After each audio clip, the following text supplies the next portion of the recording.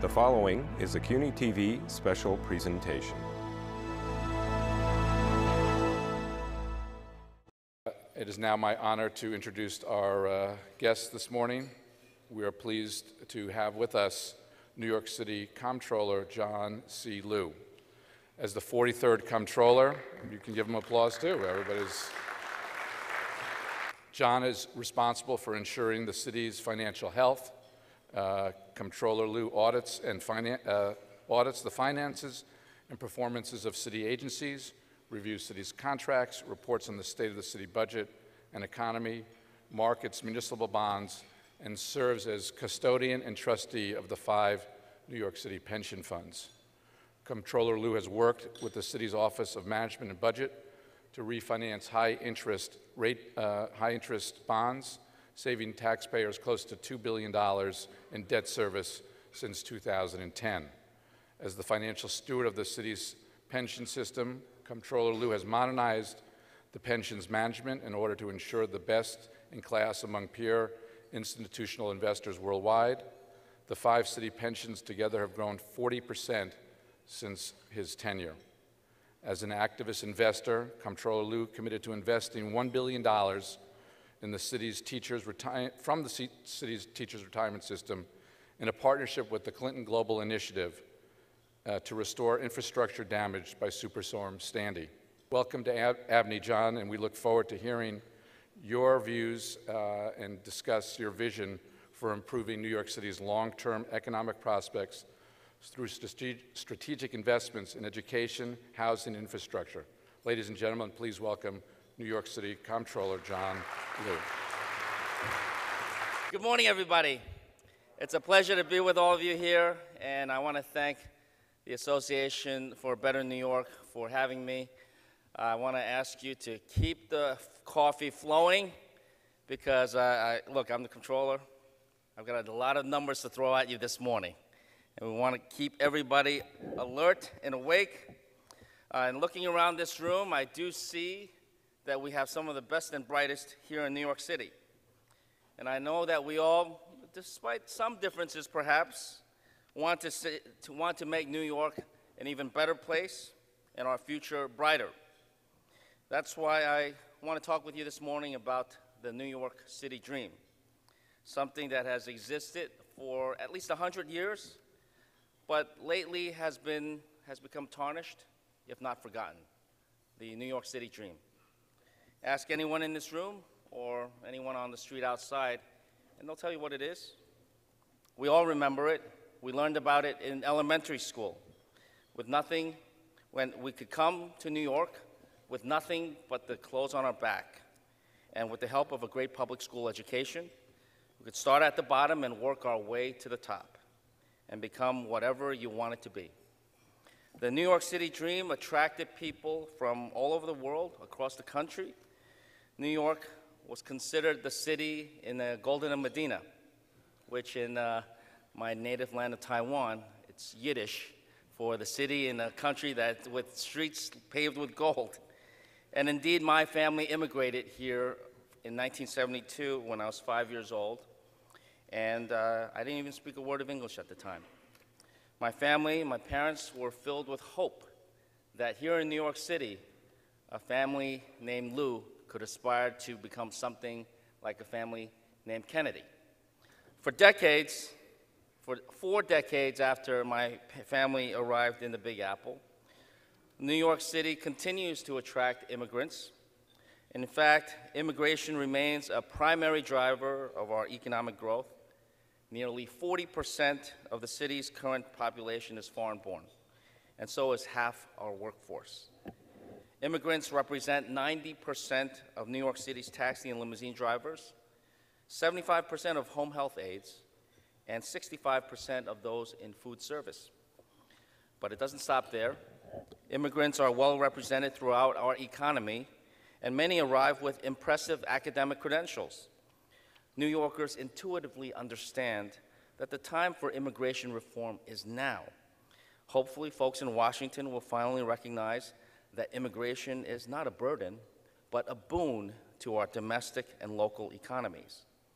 New Yorkers today are faced with a challenging reality. 4 out of 5 New York City public school students do not graduate from college. Nearly half of New Yorkers have rents that are unaffordable. And minimum wage jobs don't pay enough to support a single person, let alone adults with kids to feed. How do we keep the dream alive for New Yorkers? Whether their families came here in the Great Migration from the Deep South, or through Ellis Island, or just last year through JFK Airport. I firmly believe that government can play a vital and positive role in restoring the New York City dream. Ultimately, and unfortunately, there are some vagaries in New York City government that contribute to some growing cynicism that folks have about the political process. These problems undermine the ability of more people to achieve the New York City dream, and I want to take some time to highlight one of them.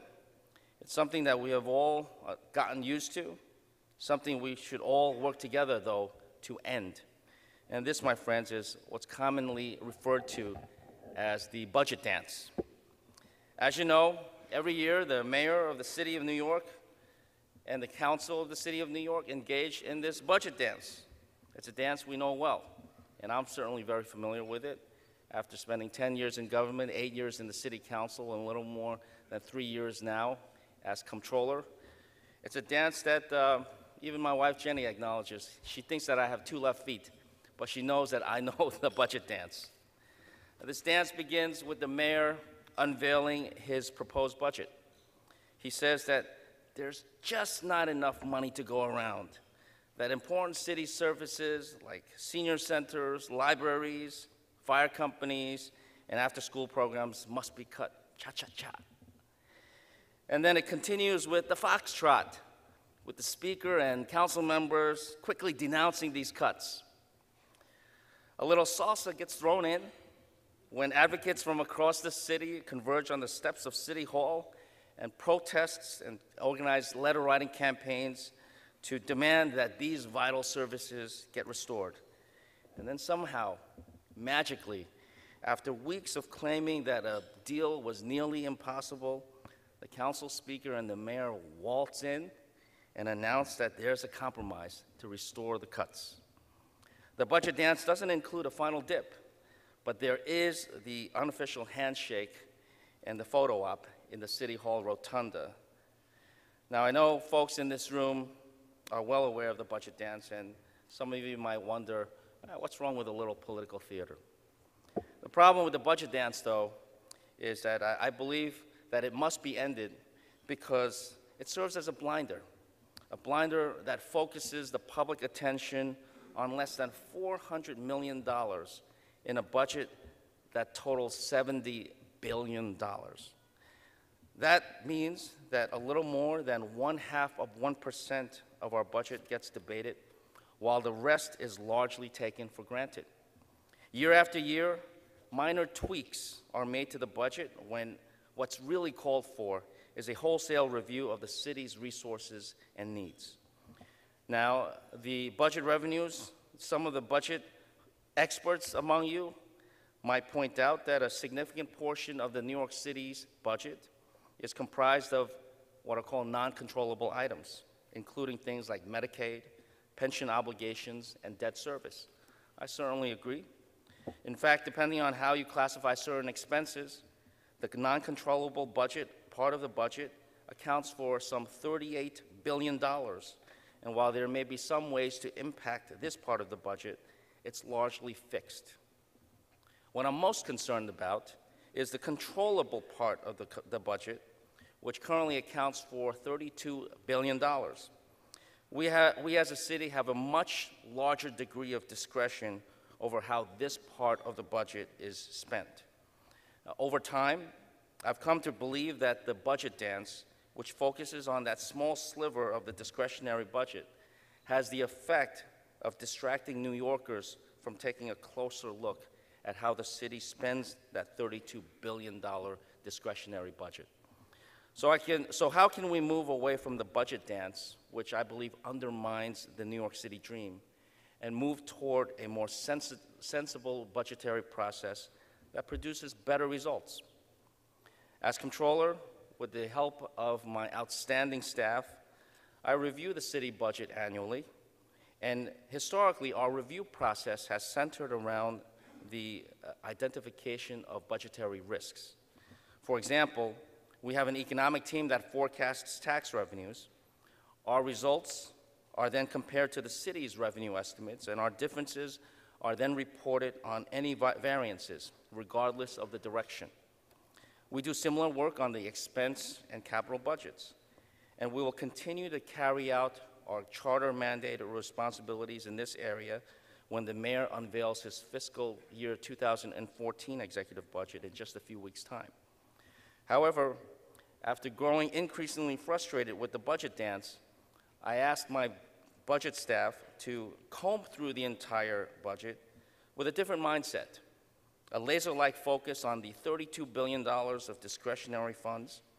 And I told them that there were no sacred cows, challenging them to identify new resources that could be used to make new investments for the people of New York City. Today, I'd like to share with you a new proposal that is an outgrowth of that work. It's a proposal created in the public spirit of the people, by the people, and for the people. We call it the People's Budget.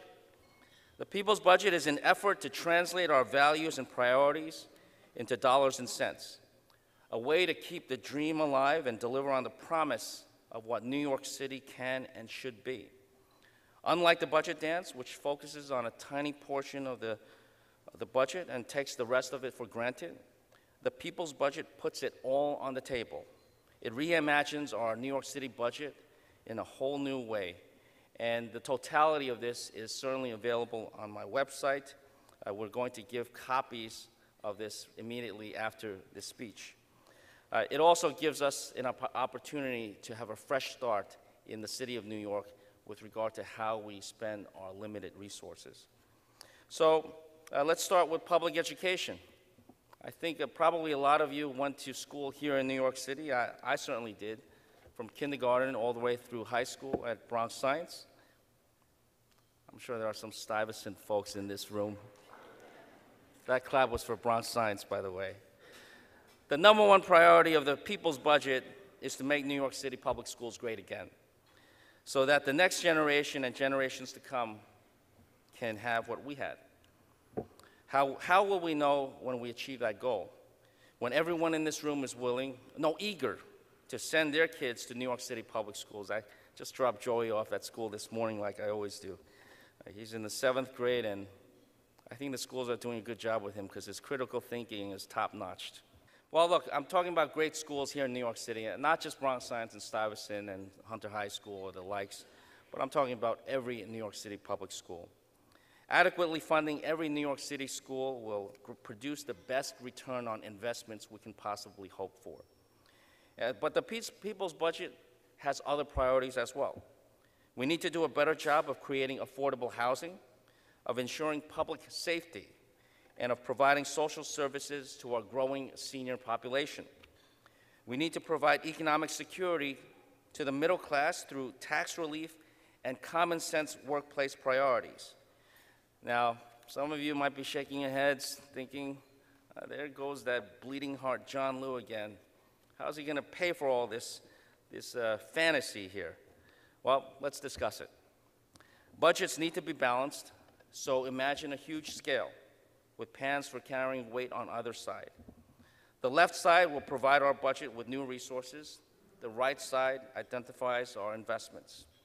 On the left side, we have revenue growth that will come in part from having the wealthy and big corporations pay their fair share. But there are also cost savings, and I'm going to identify some of those today. Together, revenue growth and cost sharing will provide us with new resources to finance our investments. And on the right side of the scale are the people and community priorities. I'll outline some of these investments that will give us the biggest bang for our taxpayer buck. And also on the right side is tax relief. I'll show you how we can reduce the tax burden on taxpayers and small businesses. The People's Budget includes more than 70 budgetary proposals, some big, some small, again detailed in the book that you will receive at the end of today's meeting. We present these proposals as a 4-year plan, beginning from fiscal 2014 through fiscal 2017, and we use the mayor's the preliminary budget for fiscal 14 as our baseline. We've identified approximately $15 billion of new resources over the next 4 years, and that will fund about the same amount in new investments and expenditures. To ensure that this breakfast doesn't turn into lunch, I'm going to briefly walk you through some of our proposals. And again, all of the details will be in the book and on my website. So let's discuss some specifics about revenue growth. We can raise $1.2 billion annually through reforming our income taxes into a progressive income tax system. I do believe that New Yorkers who make more than $500,000 a year, no offense to the 90% of you here who I'm sure make that amount, can and should contribute more to the city. Mayor Bloomberg has consistently said that New York City is a premium product and worth every penny of it. And I agree. All New Yorkers want to live in a city with safe streets, strong schools, and great parks. My proposal would ask someone earning $1 million a year or more to pay less than $6,000 in additional taxes.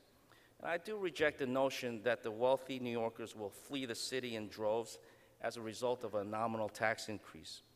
But even if all the owners of the penthouses in New York City decided to pack up and leave tomorrow, that doesn't mean that New York doesn't continue to be a magnet for the successful and the wealthy from other parts of the country and the world.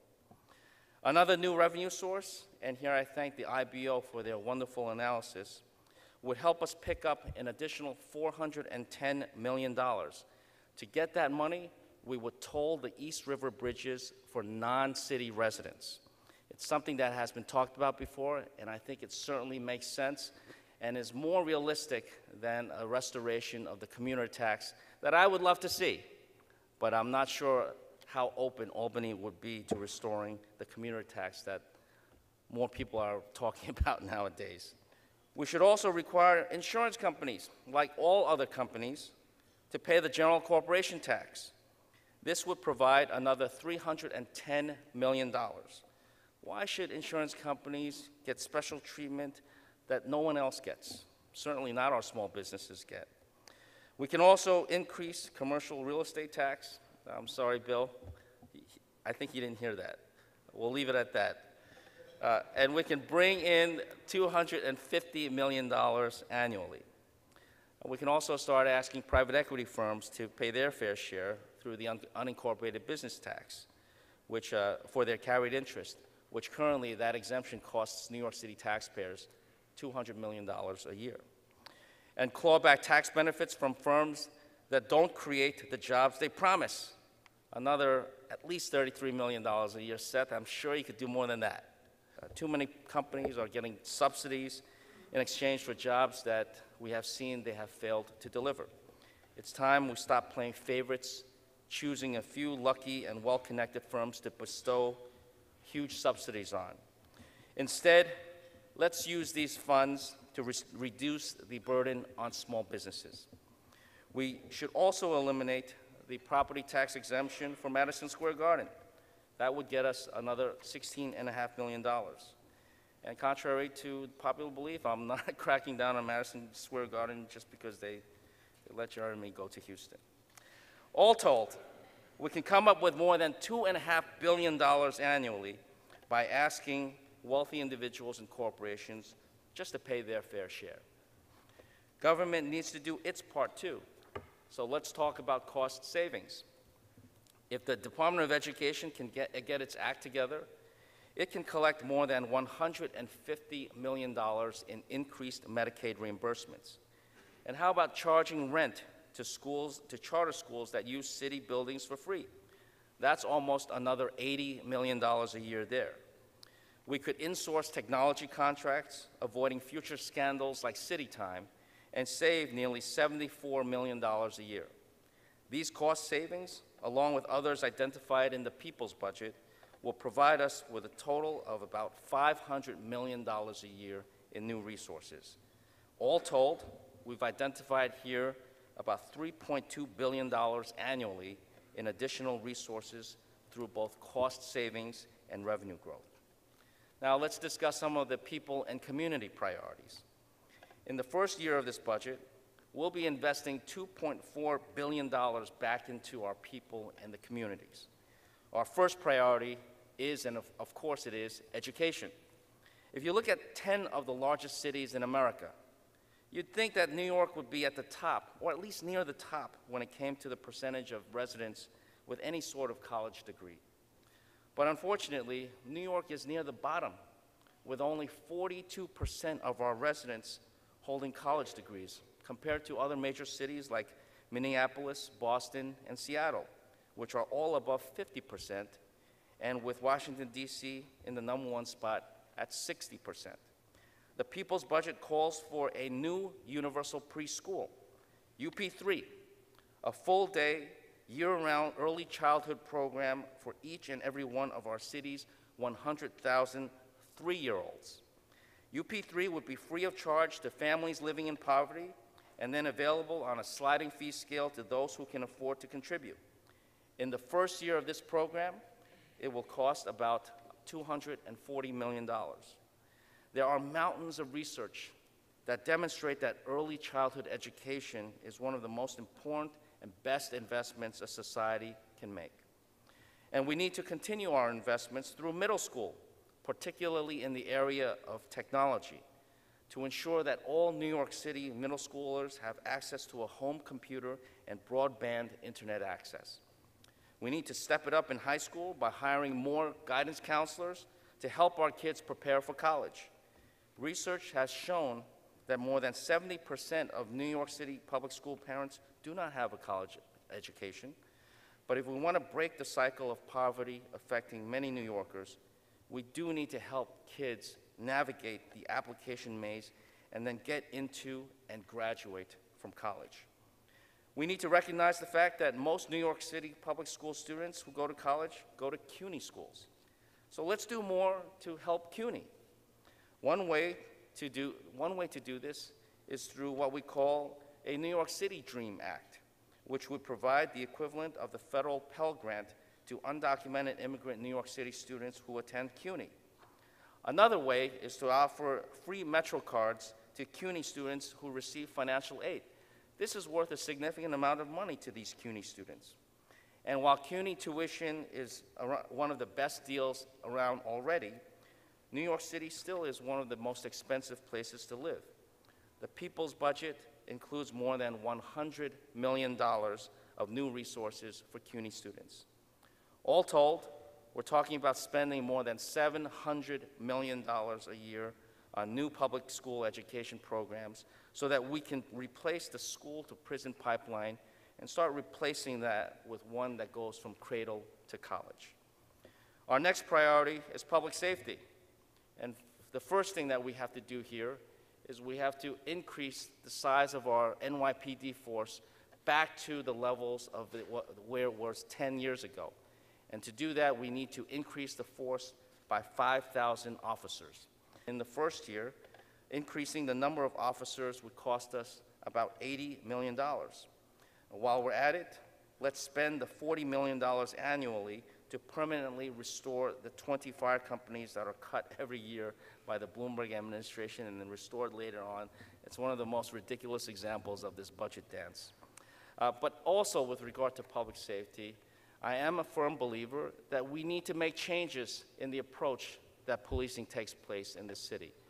The Stop and Frisk program is the largest form of racial profiling that is going on in the country today. I believe it makes everybody less safe because the division it has created, the amount of distrust it has engendered between communities and the police are making for a situation where communities don't want to talk with the police. The police have a tougher time doing their job, and when that happens, it makes everybody less safe. And that's not to mention the increase in lawsuits that the city taxpayers have had to pay for, something that is now approaching $200 million when it comes to lawsuits and claims against the NYPD. I think we can do better and we must do better, and it certainly fits within our budgetary model. Now let's turn to keeping our neighborhoods strong, where our libraries are struggling, homelessness is skyrocketing, and rents are just plain unaffordable. Not surprisingly, demand at our public libraries has been rising over the last decade, and yet the city's contribution to library operating budgets has decreased. The library budget is an annual favorite in the budget dance. The People's Budget would provide $35 million to keep every city library open 7 days a week with extended hours. It would provide $27 million in housing vouchers for the homeless, and the number of homeless families in New York City is truly shameful, the state that we have gotten to. The amount of taxpayer money spent on sheltering families is right around $457 million a year.